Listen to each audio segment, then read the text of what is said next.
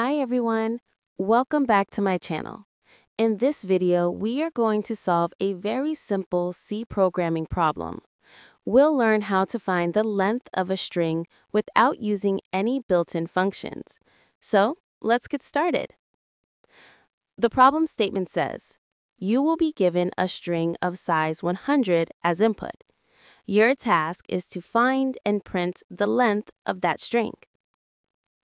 Input and output format.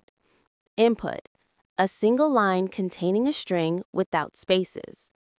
Output, print the length of that string. Let's look at an example. If the input is programming, then the output will be 11, because the word programming has 11 characters.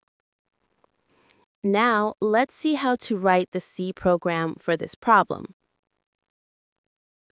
Let's understand how this program works, step by step. First, we declare a character array S that can store up to 100 characters.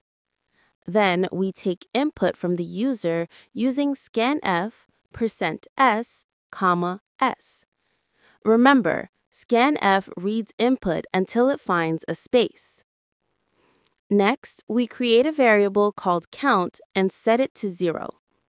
We use a for loop to go through each character in the string. The loop continues until it finds the null character, \n, which marks the end of the string in C.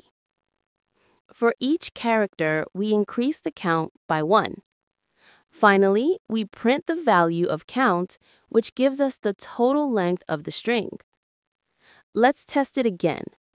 If you input hello, the output will be 5, because the string hello has 5 characters. And that's it. You have successfully learned how to find the length of a string in C, manually, using a loop. If you found this video helpful, don't forget to like, comment, and subscribe for more C programming tutorials. Thanks for watching, and I'll see you in the next video. Bye!